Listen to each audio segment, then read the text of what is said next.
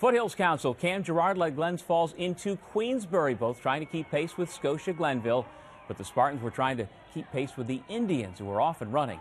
This, too, for Sam Sachs. He finished with 13 points. Queensbury's Charles Peltz, a strong drive to the hole. He paced the home team with 16 points. But when Glens Falls shares the basketball, they are tough to beat. Jordan Green drains the three.